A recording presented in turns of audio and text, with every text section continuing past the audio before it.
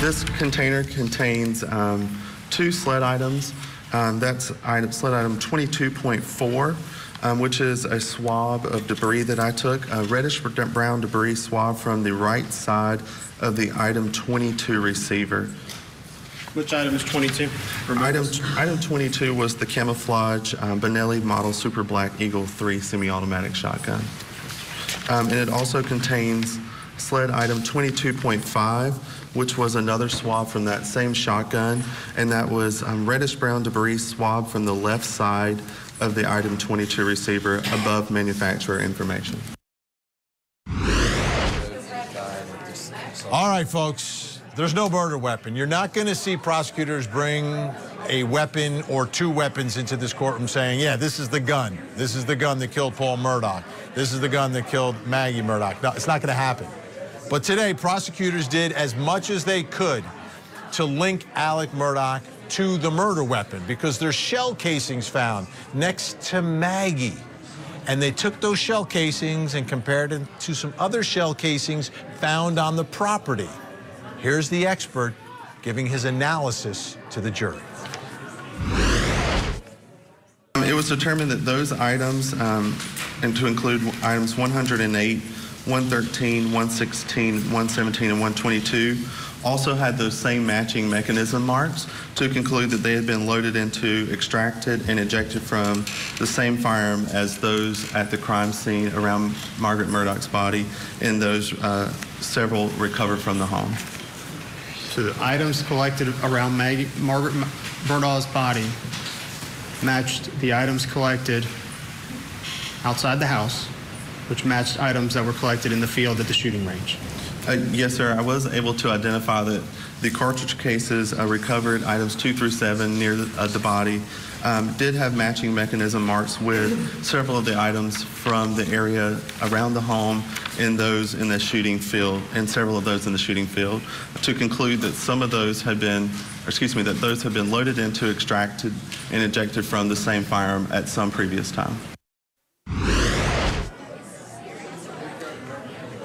Is that it?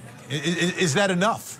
Will the jury be convinced that the casings are run through the same gun, a gun that's obviously, if there's old casings there at the front porch, connected to the Murdaugh home, a gun that is now missing?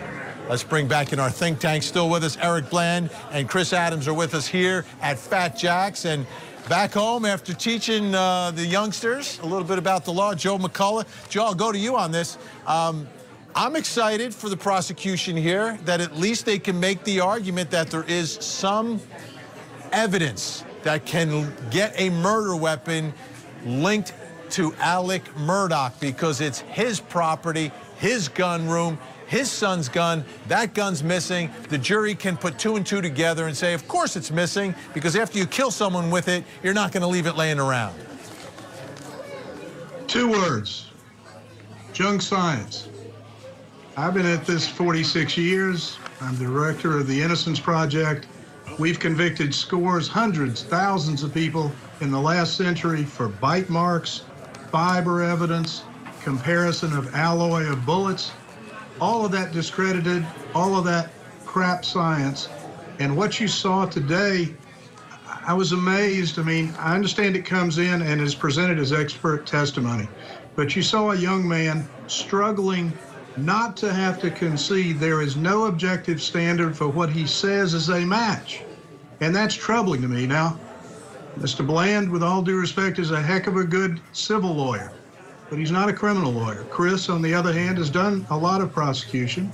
I guess he's doing, what do you do in criminal defense now, Chris? But these are real issues. So, I mean, not one of these guns that have been paraded around the courtroom, and no doubt will be paraded in the closing argument, not one of them has anything to do with this murder. So, I mean, there are some significant issues here. So what you're telling me is this going to be a battle of the experts, and there's going to be an expert come in and say this is all junk science? Is that what's going to happen here? I hope the jury got that feel when this young fella, when challenged to say that there was some magical uniqueness to his opinion, he literally locked up for a count of 10 or 20. I found it quite interesting. But what I'm saying is that this is just more necessary circumstantial type evidence that I hope matching is not misunderstood by this jury, and the defense did a pretty good job of showing that, and I expect they probably will have an expert. So, Chris, what are the local jury going to do with something like that? Do they believe in this science, you think? Well, Jim Griffith asked well into the cross-examination, you've heard about the National Academy of Sciences, which was funded by DOJ. They criticized this comparative stuff, and the expert admitted that, yes, that there is criticism, but by golly, this is good stuff, and we're like doctors. I think he said on redirect, he's like a doctor. They're not like doctors. Their comparison, his experience, his judgment, but he's eyeballing the evidence to look for similarities. That's fine, it's admissible, but it's not certainty. It'd be very interesting to see who the defense calls. Do they call another ballistic expert, or do they call a scientist who could say there's no empirical studies that validate this? And I would think that the jurors would be interested in getting the other side of the story. Yeah, but you know what's interesting, Eric? I bet if they didn't match, the defense would be saying this is lock solid science, ladies and gentlemen. It's only junk science for Joe if it doesn't benefit his client. If it benefits his client, it's the best science in the world. It's peer-reviewed, passes Kumu Tire, yada, yada. Here's the real thing. Did Dick and Jim go out and buy themselves a 300 blackout and run bullets through it, and does it have the same stippins and striations through it?